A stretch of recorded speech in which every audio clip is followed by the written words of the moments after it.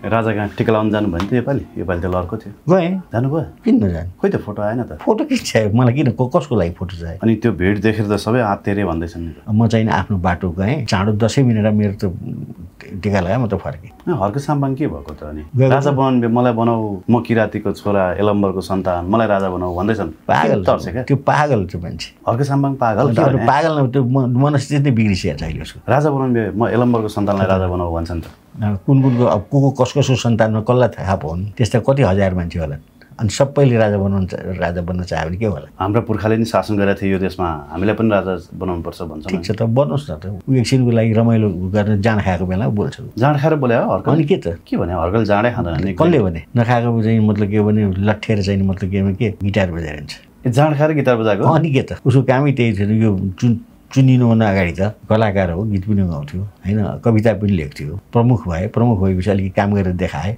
तर के पनि कन्ट्रोभर्सियल चाहिँ उनको हरेक कुरामा एउटा नचाहिने कुरो गरेर त्यो कुरा हर्कको बारेमा तपाईँले मैले समय नष्ट गरेर के फाइदा होइन अब उनले कन्टिन्युस लेखिरहेछन् अनि उनले लेखुन् न त त्यो बौला मान्छेले लेखेको कुरा तपाईँ पछि लाग्यो नि बौला हुन्छ अन्त बौला होइन नि त एउटा राजाका कोही मान्छे टिका लाउनु हजारौँ मान्छे गएका छन् अनि उनले चाहिँ मतलब के नचाहिने कुरो गर्ने हाम्रो आस्थामाथि अविश्वास गर्ने हाम्रो आस्थामा आँचाउने कुरा गर्न पाइन्छ मनस्थिति बिग्रियो होइन हर्क त राम्रो मान्छे जस्तो लाग्थ्यो क्या मलाई पहिले मलाई पनि त्यस्तै लाग्थ्यो तर अहिले अब गुरु काण्ड भयो क्रिस्चियनको काण्ड भयो अनि यसो नचाहिने बेला बेलामा बोल्छन् होइन अब भोलि धरानका मान्छेले देखाइदिन्छन् या रद्दी मान्छेलाई चाहिँ भोट हालेँ भनेर पछुताइरहेछन् अहिले धरानका मान्छे पछुताइरहेछ तराई बेल्टमा चाहिँ अचम्मको कुरा देखियो क्या दसैँ मनाउने तरिका अलिक फरक हुँदो रहेछ हाम्रो पहाडको भन्दा त्यहाँ चाहिँ तपाईँको नवदुर्गाको मूर्ति बनाएर माटोको मूर्ति बनाएर रावणको मूर्ति बनाएर तपाईँको 9 दिन पूजा गरी 9-10 दिन पूजा गरिदो रहेछ अनि खोलामा लगेर सेलाइदो रहेछ होइन यो नेपालको मौलिक प्रथा हो कि इन्डियाबाट आएको प्रथा यो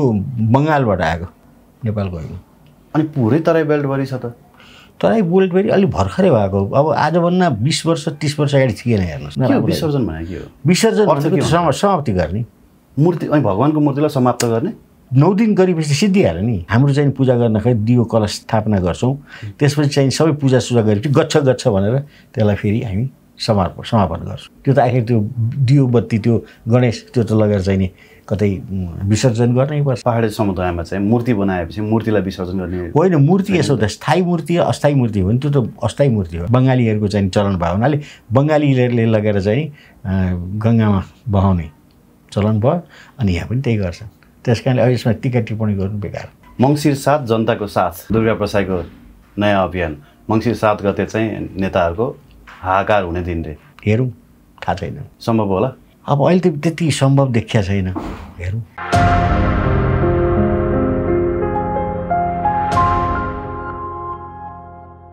दर्शकवृन्द नमस्कार pnpmediahouse.com को यो श्रृङ्खलामा हामीसँग भरत जङ्गमजी हाम्रो साथमा हुनुहुन्छ भरत सर यहाँलाई हार्दिक स्वागत छ हस् धन्यवाद अब ह्याप्पी दसैँ त भन्न पाइएन तर पनि तपाईँको दसैँ कस्तो रह्यो मेरो दसैँ राम्रै रह्यो अब आज भोलि पूर्णिमा हो दसैँ त अहिले पनि छ त्यस कारणले चाहिँ नि दसैँ सकिया छैन कोजागर पूर्णिमा भोलि भएको हुनाले म पनि दक्षिणा पाइन्छ कि भनेर त ए हुन्छ नि ज्वाइँ चेला हुनु पऱ्यो दक्षिणा लिनलाई छोरालाई ल्याइदिनु भइहाल्छ नि छोरालाई दिने हाम्रो चलन छैन छोरासँग लिने दिनु पनि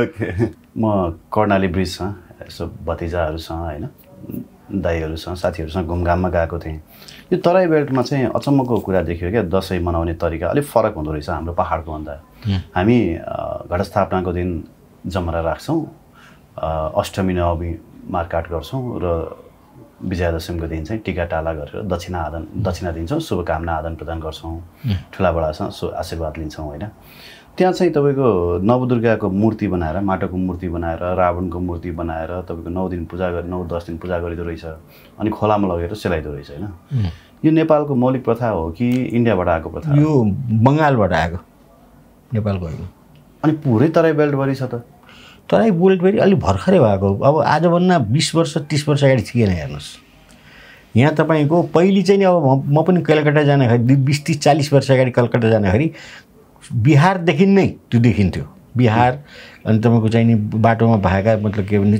तराईका यता फेरि बिहारको उसमा होइन बङ्गालको एरियाको बिहार है टाटानगर भन्नुहोस् अथवा उयो तिनीहरूमा चाहिँ नि देखिन्थ्यो र बङ्गालमा त टोलमै देखिन्थ्यो कलकत्तामा त तपाईँको कमसेकम हजारौँ चाहिँ दुर्गा पूजाको चाहिँ नि मतलब त्यो बनाएर दुर्गा बनाएर पूजा गर्थे 9 दिन चाहिँ पूजा गर्थे अहिले तराईभरि छ अहिले तराईभरि छ बिस्तारी त्यो इन्ट्री हुँदै आयो त्यो फेरि के भने मूर्ति बनाउने मान्छे पनि एभाइलेबल भयो मूर्ति पनि सस्तोसँगले बन्ने भयो किनभने माटोको मूर्ति बनाउने हो अनि त्यो 9 दिन पूजा गर्दाखेरि राम्रो हुन्छ भनेर त्यो बिस्तारी अहिले तराईमा आयो तर यो हाम्रो मौलिकता होइन यो सांस्कृतिक अतिक्रमण होइन अतिक्रमण नभन्छु त भगवान दुर्गाको पूजा गर्दा त्यस्तो अतिक्रमण भन्नु मिल्दैन कहाँ तपाईँको त्यो भोजपुरी गानामा डिजे बजाएर नाचेका छन् होइन ठिक छ त के खाएर मातेका छन् अनि ठिक छ त त्यो त तपाईँ रक्सी खाएर मातिनु भने त्यो मतलब के भने अब खाने मान्छेले खायो नाच्यो त्यो बेग्लै तर जुन चाहिँ मूर्ति पूजा चाहिन्छ नि त्यो फैलिनुमा राम्रो छ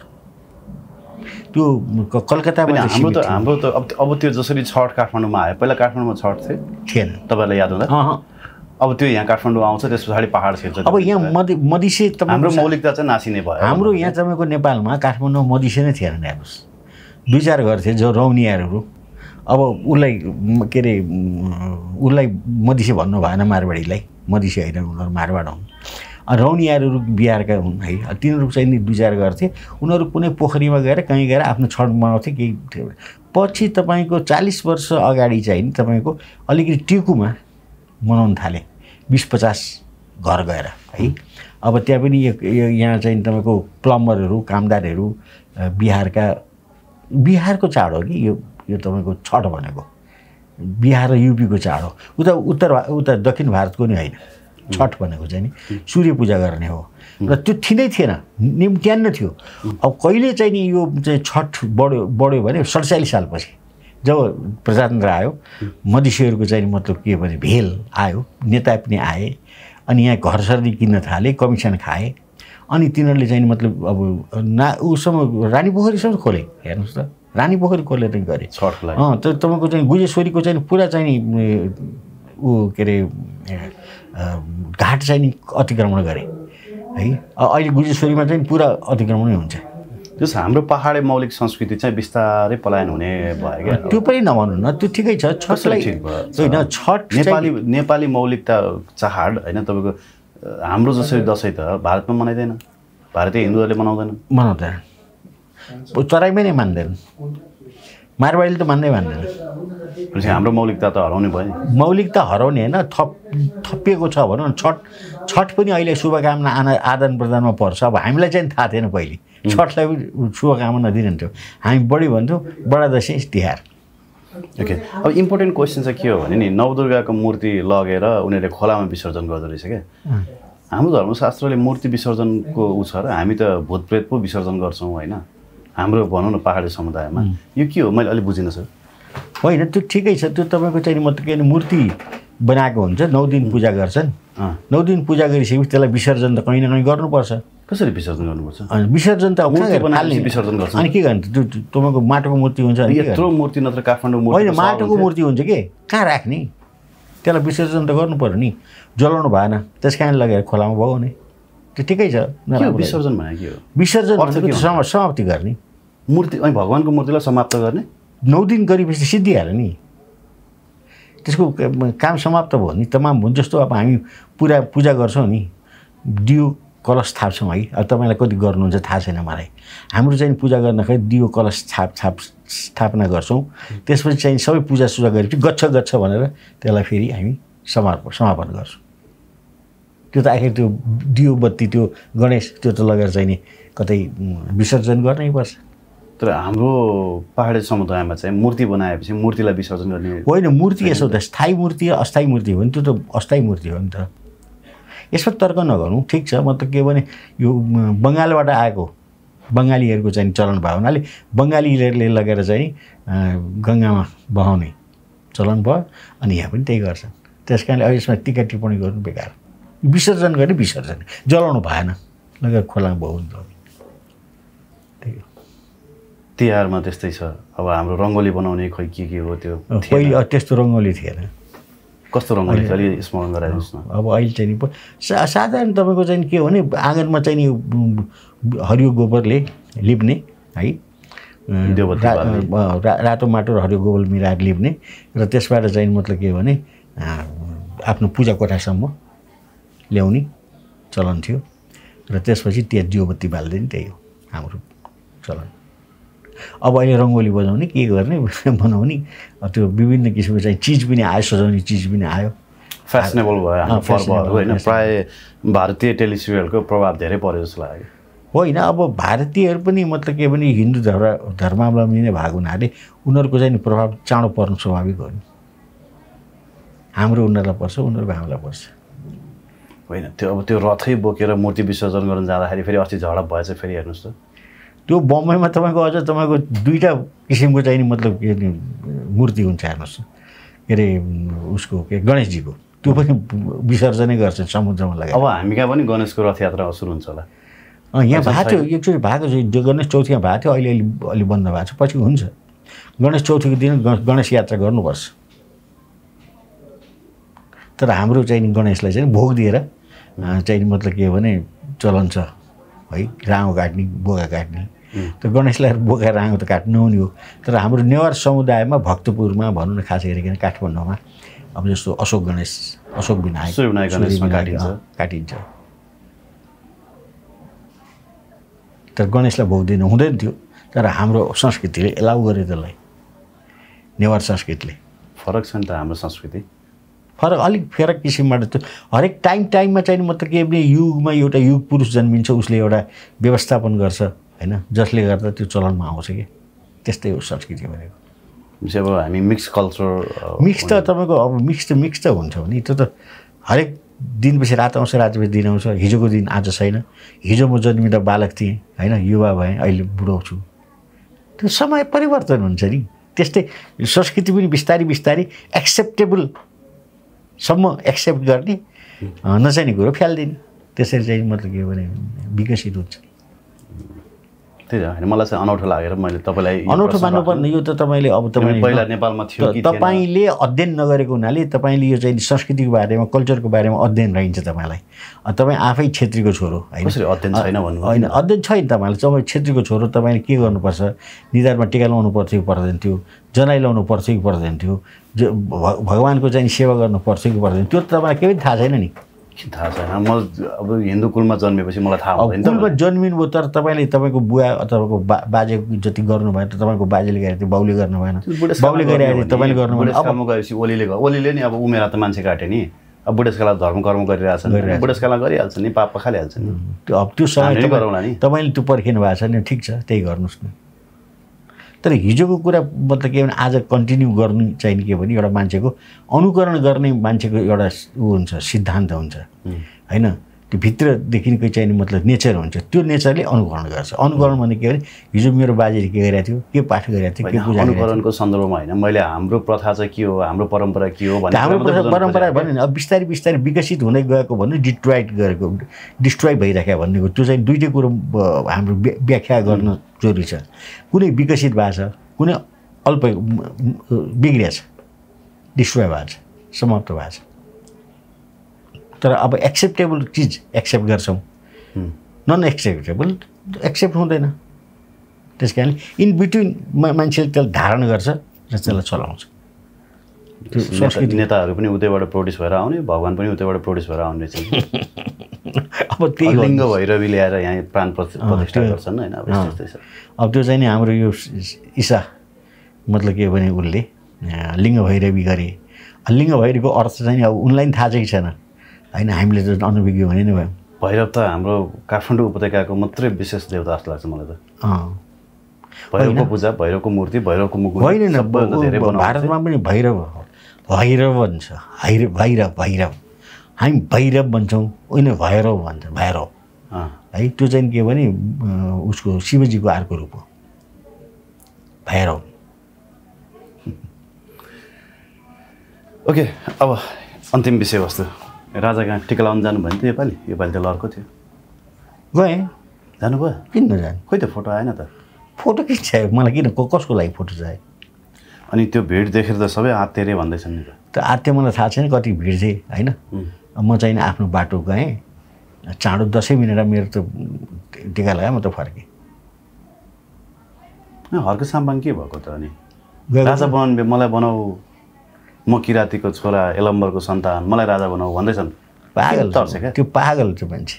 हर्क साम्बाङ पागल के भने पागल न त्यो मनस्थिति नै बिग्रिसकेको छ अहिले उसको राजा बनाउने म एलम्बरको सन्तानलाई राजा बनाऊ भन्छ नि त कुनको अब को कसको सन्तानमा कसलाई थाहा पाउ नि एलम्बरको सन्तानमा कहाँ छ लेख्या त्यसको त्यस्ता कति हजार मान्छे होला अनि सबैले राजा बन्न चाह्यो भने के होला हाम्रा पुर्खाले नि शासन गरेका थिए यो देशमा हामीलाई पनि राजा बनाउनु पर्छ भन्छ ठिक छ त बनोस् न त ऊ एकछिनको लागि रमाइलो गर्न जाँड खाएको बेला बोल्छ जाँड खाएर बोले हो हर्क अनि के भने हर्कल जाँडै खाँदैन कसले भने नखाएको चाहिँ मतलब के भने लट्ठेर चाहिँ मतलब केमा के गिटार बजाइरहन्छ जाँड खाएर गिटार बजाएको अनि के त उसको कामै त्यही थियो यो चुनिनुभन्दा अगाडि त बस कलाकार हो गीत पनि गाउँथ्यो होइन कविता पनि लेख्थ्यो अहिले अब मतलब के भने प्रमुख भएपछि अलिकति काम गरेर देखाए तर के पनि कन्ट्रोभर्सियल चाहिँ उनको हरेक कुरामा एउटा नचाहिने कुरो गरेर अनि राजाको विषय अब राजा कहाँ टिका लाउनेको भिड देखेर अनि फेरि हर्क साम्बाङ आतिनुको त्यो ऊ चाहिँ के त्यो कनेक्सन मैले बुझिनँ क्या होइन अब हर्क हेड गर्नु कुरा सुन्नुहोस् न एउटा कुरा हर्कको बारेमा तपाईँले मैले समय नष्ट गरेर के फाइदा होइन अब उनले कन्टिन्युस लेखिरहेछन् अनि उनले लेखुन् न त त्यो बौला मान्छेले लेखेको कुरा तपाईँ पछि लाग्यो नि बौला हुन्छ अन्त बौला होइन नि त एउटा राजा कहाँ कोही मान्छे टिका लाउनु हजारौँ मान्छे गएका छन् अनि उनले चाहिँ मतलब के नचाहिने कुरो गर्ने हाम्रो आस्थामाथि अविश्वास गर्ने हाम्रो आस्थामा आँचाउने कुरा गर्न पाइन्छ मनस्थिति बिग्रियो होइन कुरा थियो नि हर्क त राम्रो मान्छे जस्तो लाग्थ्यो क्या मलाई पहिले मलाई पनि त्यस्तै लाग्थ्यो तर अहिले अब गोरु काण्ड भयो गोरुको मासुको काण्ड भयो होइन क्रिस्चियनको काण्ड भयो अनि यसो नचाहिने बेला बेलामा बोल्छन् होइन अब भोलि धरानका मान्छेले देखाइदिन्छन् क्या रद्दी मान्छेलाई चाहिँ भोट हालेँ भनेर पछुताइरहेछन् अहिले धरानका मान्छे पछुताइरहेछ अर्को पालि जित्दैन तिनले कहाँ जित्नु उपचुनाव भयो भने त म कहाँ उठाउँछु स्वतन्त्र उठाउँछु भन्दै थियो अस्ति अब भयो त भनौँ न त एउटा मनको लड्डु घिउ खाने भन्छ नि मङ्सिर 7 जनताको साथ दुर्गा प्रसाईको नयाँ अभियान मङ्सिर 7 गते चाहिँ नेताहरूको हाहाकार हुने दिन रे हेरौँ थाहा छैन सम्भव होला अब अहिले त त्यति सम्भव देखिया छैन हेरौँ मङ्सिर 7 आउनु बाँकी नै छ किन दुर्गा प्रसाईलाई विश्वास गर्दैन जनताले अब त्यो दुर्गा प्रसाईले बुझ्ने कुरा मैले बुझ्ने कुरा होइन तर दुर्गा प्रसाईलाई म चाहिँ विश्वास गर्छु है जनताले गर्छन् मलाई थाहा छैन विश्वास मलाई विश्वास लाग्छ उसको किनभने उसले ठिक अहिलेसम्म ठिक बाटो छ उसको ठिक बाटो छ नि ठिक बाटो छ मलाई चाहिँ किन विश्वासै लाग्दैन कि तिमीलाई होइन अब तपाईँलाई नलाग्ने बेग्लै हो र तिमी त चैते राजाबाई जस्तो लाग्छ होइन त्यस्तो पनि होइन अहिले सिरियसली लागेका छन् त्यत्तिको बोल्न सक्ने मान्छे अहिले नेपालमा छैन हेर्नुहोस् राम्रो बोलिरहेछन् जिउ छोडेर बोलिरहेछन् होइन कुनै किसिमको भविष्यलाई सोचेका छैनन् त्यो बोल्न सक्ने ताकत पनि नेपाली जनतासँग थिएन कि मर्ता क्या नै कर्ता भन्छ नि त्यस्तो नेपाली जनतासँग ताकतै थिएन जस्तो अब मैले बोलिरहेको छु नि पहिले मलाई बोल्दा मलाई रिप भनेर चाहिँ मान्छेहरूले कमेन्ट गर्थे अहिले बोल्दैन अहिले छैन त्यो रिपसिप छैन अहिले एकदम ठिक छ मेरो टाइम आउँदो रहेछ होइन नेपाल एयरलाइन्सले फेरि पनि 3वटा कतिवटा जहाज त्यो पनि त्यही कनेडियन कम्पनीको ट्विनेटर जहाज किन्दैछ यता नागरिक लगानी कोष र सञ्चय कोषको कति अर्ब पैसा लिएको 21 अरब हो अब 26 जति पुग्यो होला 26 अरब पैसा तिरेको छैन उसले फेरि जहाज किन्दैछ त्यो पनि आन्तरिक सोर्सबाट किनभने 5-6 अर्ब त त्यहाँ जान्छ होइन यो नेपाल वायुसेवा निगमलाई डुबाउने खेल हो पक्का हो यो केसको लागि मतलब के भने वायुसेवा निगमले सरकारसँग आएको थियो सरकारले चाहिँ के भने सोल्टी होटलको जुन ऊ छ सेयर छ त्यो बेचेर किन भने सोल्टी होटलको सेयरले त पुग्दैन थियो त्यही पनि यिनीहरूले आफ्नो आन्तरिक सोर्सबाट नै किन्न लागेको छ अब कहाँ आन्तरिक सोर्स कहाँको जग्गा बेच्नुभन्दा अब सोल्टीको सायद यो सेयरहरू बेच्छन् जग्गा त अहिले बेच्ने छैन ब्याङ्कसँग चाहिँ ऋण लिने होला होइन पहिला जनताको डिपोजिट निक्षेप भुक्तानी दिनु पर्दैन सञ्चय कोषमा राखेको जनताकै पैसा हो, नागरिक लगानी कोषमा राखेको जनताकै पैसा हो। त्यसको लागि होइन, त्यसको यदि नागरिक लगानी कोषलाई उसले तिरेन भने पनि सरकारले तिर्छ नागरिक लगानी कोष र सञ्चय कोषलाई। किन सरकार जमानिसके त्यो 21 अरबको थाहा छैन? थाहा छ सरकार जमा। अनि सरकार जमानी बिस त्यो मतलब के हो, निगमलाई ऋणमा लैजाने होइन, अनि फेरि जहाज थप्ने होइन, अनि त्यो किनेको चिनिया जहाज त्यतिकै ग्राउन्डेड छ। त्यो ग्राउन्डेड छ, वाइट बडी बेला बेला ग्राउन्डेड हुन्छ। वाइट बडीले पनि धेरै पैसा खाइसक्यो, धेरै पैसा, आवश्यकताभन्दा बढी पैसा खाइसक्यो। कति अर्ब लगानी भयो त्यो वाइट बडीमा त अब त्यही 21 अर्ब त लगानी भएकै हो होइन। अब त्यसको ब्याज समेत गर्दा 26 अर्ब भएको छ, त्यो तिरेकै छैन अहिलेसम्म। अनि बेला बेलामा इन्जिन फेर्नुपर्छ, कहिले के ग्राउन्डेड हुन्छ, कहिले के बिग्रिन्छ। त्यो फेरि के भने 1000 आवर्स चलेको हो के त्यो जहाज। त्यो त कोटेसन पुरानै जहाज लिएको, त्यो नयाँ जहाज लिएको होइन, ब्रान्ड न्यू। समस्या के हो, जस्तो एयरबसमा डाइरेक्ट किनेको भए नेपाल सरकारलाई कति फाइदा हुन्थ्यो होइन? एयरबसमा डाइरेक्ट नकिन्दाखेरि नेपाल सरकारले कति घाटा बिहोर्यो? नेपाल सरकारले धेरै घाटा बिहोर्यो। एयरबसमा डाइरेक्ट किने कमिसन कम पाउँथ्यो, कम दिन्थे, एयरबसले नि कमिसन दिन्थ्यो। तर यो ठुलो कमिसन घोटाला भयो क्या, करिब 4-5 अरब नै कमिसन खाएको छ यसमा, यो एयरबस किन्दा। त्यो कसले खाएको छ भन्नुहोस् न? एमाले, रविन्द्र, सबैले, काङ्ग्रेस सबैले खाएको छ, मिलिजुली खाएको छ। अनि यसरी राष्ट्रलाई घाटा लाग्ने गरी यत्रो ठुल्ठुलो हायर पर्चेज गर्दाखेरि एउटा रुल थ्रु जानुपर्ने होइन? $1 कम्पनीसँग किन्ने, $1 रेजिस्टर्ड भएको ANA भन्ने एउटा अमेरिकन कम्पनीसँग किनेको। हेर्नुहोस् त, लाजै भन्नु, त्यो कम्पनी अहिले छैन पनि, अस्तित्वमै छैन, सिद्धि कला हाल्ने मुद्दा। मतलब त्यो कम्पनी खडा गरेर नै यो जहाज खरिद बिक्री भयो, पैसाको लेनदेन भयो, कमिसन बाँडफाँड भयो, बेच्ने कम्पनी अब टाट पल्टेर बन्द भइसक्यो। अब किनेको जहाज बिग्रिरहन्छ र कमिसन खाने मान्छेहरू कोही मरिसके, कोही बाँचेका छन्, बस यस्तै छ। प्राइभेट एयरलाइन्सहरू त फेरि घाटामा छैनन्, आन्तरिक डोमेस्टिक एयरलाइन्स पनि कुनै घाटामा छैन। अब हेर्नुहोस् न, अहिले तपाईँको चाहिँ बुद्ध एयरले कति राम्रो गरिरहेको छ, यतिले त भयङ्कर गरिरहेको छ नि। यतिलाई त तपाईँको चाहिँ यतिकै हो, तारा यतिको, अर्को पनि छ, धेरैवटा छ यतिको, 3-4वटा छ। अनि तपाईँको राष्ट्रिय ध्वजावाहक विमान कम्पनी चाहिँ सधैँभरि घाटामा, सधैँभरि यो गर्ने। अब त्यो घाटाको कारण के हो भने तपाईँको मनपर्दो व्यवस्थापनमा नियुक्ति, मनपर्दो चाहिँ नि सञ्चालक समितिको नियुक्ति र आफ्नो पार्टीको मान्छे लगेर चाहिँ नि हाकिम बनाइदिने र कमिसन सोर्ने, त्यति। जहाज किन्ने भनेकै कमिसनको लागि हो कि भन्ने जस्तो लाग्न थाल्यो कि सर? तपाईँलाई के लाग्छ? मन्त्री सुमन किराती त त्यस्तो हुन नपर्ने हो होइन? अब मन्त्री किराती पनि बिचमा भर्खरै आएको बिचरा, उसलाई के थाहा नै छैन होइन? अब उसलाई के थाहा हुन्छ र? थाहा नभइकन जहाज किन्ने प्रक्रिया अगाडि बढाउँछन्। अब बढायो होला, उसलाई पनि केहीबाट आयो कि त्यस्तो त हुनु नपर्ने हो। यो त पहिलेदेखि मन्त्री किराती हुनुभन्दा पहिले नै जहाजको आवश्यकता थियो।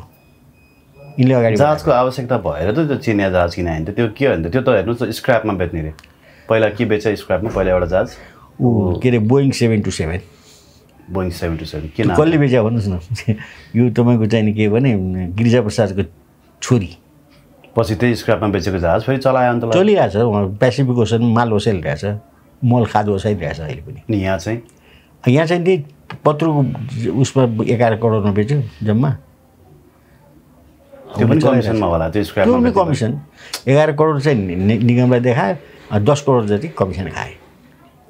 पहिला चाहिँ के विश्वास लाग्दैन थियो यसरी खान्छन् पैसा भन्दा, आजकल त खुलेआम लुटिरहेछन् है। अनि कस्तो मैले यो तपाईँको करिब 54-55 सालमै लेखेँ हो। यो मैले मेरो दस्तावेजमै छ यो त स्क्रैपमा बेचेको चाहिँ नि 727 को बारेमा त मैले पुरा अध्ययन गरेर लेखेको छु। किताब छ, किताबमा छ। किताबमा त पुरा पढ्नु, टेक्स्ट पढ्नु पऱ्यो नि त। त्यो मेरो तपाईँको मैले कान्तिपुरमा लेखेको थिएँ, अनि कान्तिपुरबाट त्यो साभार गरेर मैले किताब बनाएको छु। त्यो यसमा फोटो खिचेर हाल्नु मिल्छ? मिल्छ, किन नमिल्नु? त्यो दर्शकहरूलाई पढ्ने यसो मौका दिनु पऱ्यो। हुन्छ, किनभने यो यस्तो कमिसनको जालो, यस्तो भ्रष्टाचारको जालो चाहिँ खै नेपाली जनताले कहिले नबुझ्ने भयो क्या। के गर्नुहुन्छ त? नेपाली जनतै त्यस्तै छ नि त, गर्नु चाहिँ के गर्नु? रुनु भएन, कराउनु भएन, हामी रोएर बसिरहेछौँ। अनि के हो केपी ओलीको त तपाईँको हेर्नुहोस् त, त्यो कम्बोडियाको टेलिकममा 27 अरब पैसा पो लगानी छ भनेर उनकै नातिले भने दुर्गा प्रसादले। सुन्नुभयो? उनको नातिले त भने होइन, दुर्गा प्रसाईको कुरामाथि पूर्ण रूपले अब त्यो भर पर्न चाहिँ अलिक म सक्दिनँ, किनभने त्यति ठुलो रकम तपाईँको चाहिँ नि लगानी भएको कुरा अहिले आएर दुर्गा प्रसाईले भन्यो भनेर भन्दैमा हुँदैन। त्यसको अथेन्टिक चाहिँ नि म त के भने प्रमाणहरू जुट्नुपर्छ। Economic times, global watch analysis होइन, वे अनले त लेखेको रहेछ नि त त्यति बेलामा 2020मै। त्यति बेला लेखे त अहिलेसम्म किन आएन नेपालमा?